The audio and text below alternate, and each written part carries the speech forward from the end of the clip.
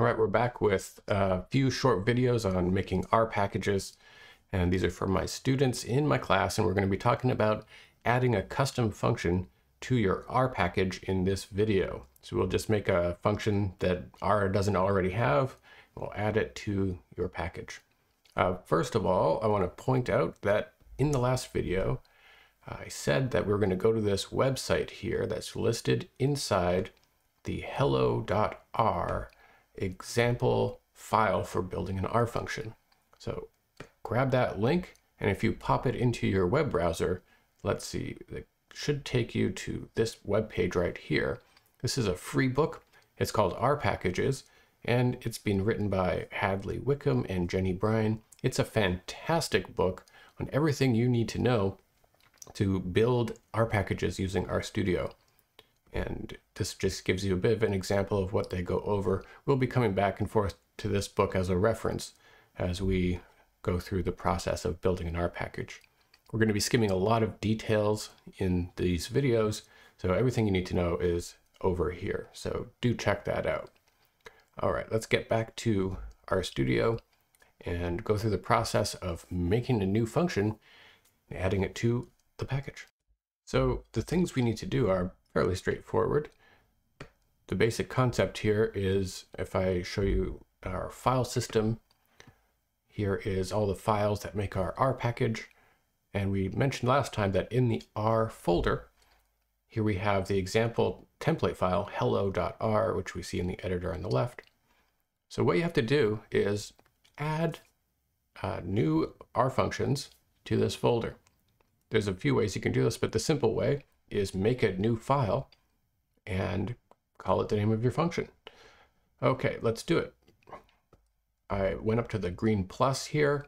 We're going to add our script. This comes up, it says untitled1, and let's go ahead and save this. Can we see this? Let's see. Here, I'm going to save it. I'm choosing to save it in the R folder. I'm going to save it as sem.r. So now I should have a new file here. It's called sem.r, and it's open, ready to write stuff in there. Every time I add something like a new line, this file turns red, indicating it hasn't been saved, and I can Command S on my computer and save it. So we're ready to write a function.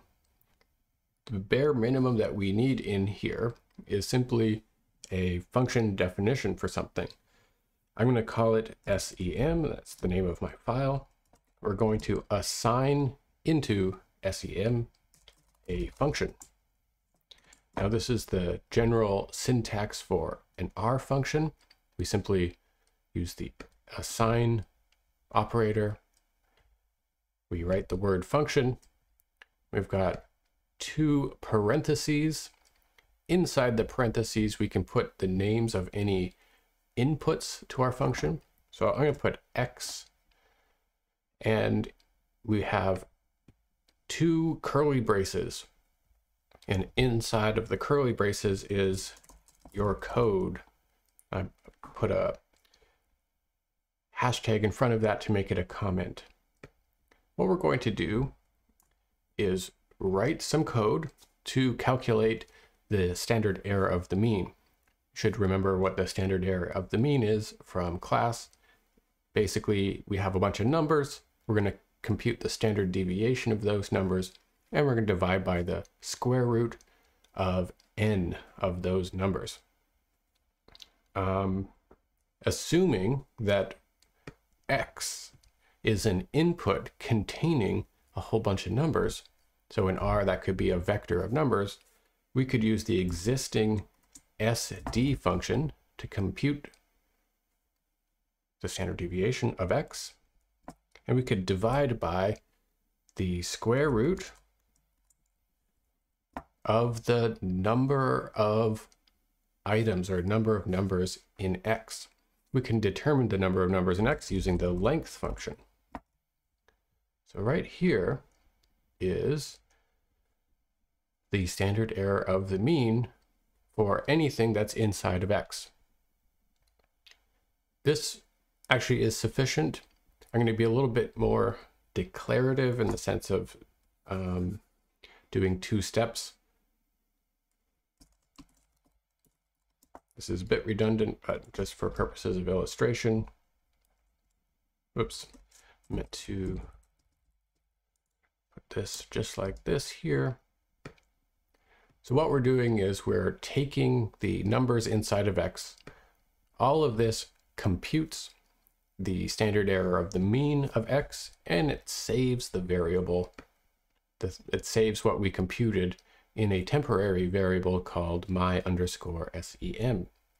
So this calculation is now preserved inside the function when you run it, but we want to pop the answer out of the function. So just like a function has an input here, X, we're going to output the contents of our calculation using the return function. The return function is used to send information out of the function. What we want to send out is the value that would be inside the my_sem variable. Okay, so that was a short-ish example of writing a standard error of the mean function. We saved it in a file called sem.r. We have not done anything else besides write the function. I want to point out that if I try to run, let's say, inside the laser package, the sem function on some numbers, let's say 1, 2, 3, this won't work because that function is not an exported object. It's not in the laser package yet. All we need to do is run the function. Sorry. All we need to do is rebuild the package. So I'm going to go back to the build tab, click install and restart.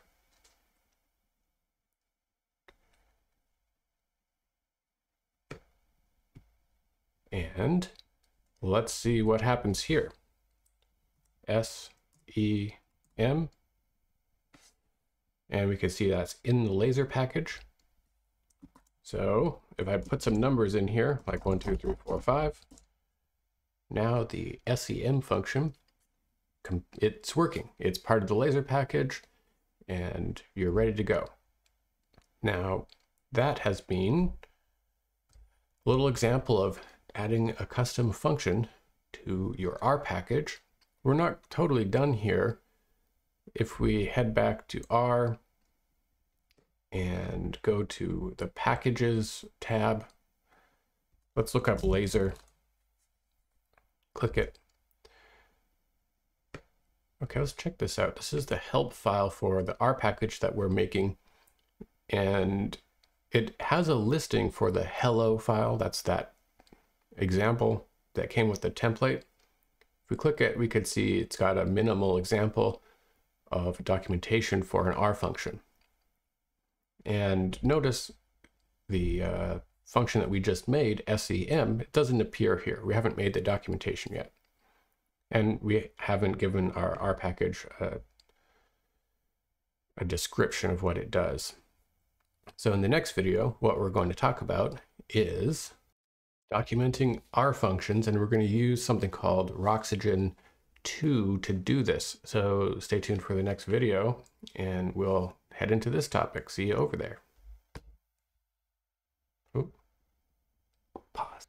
Still figuring out how to end the videos.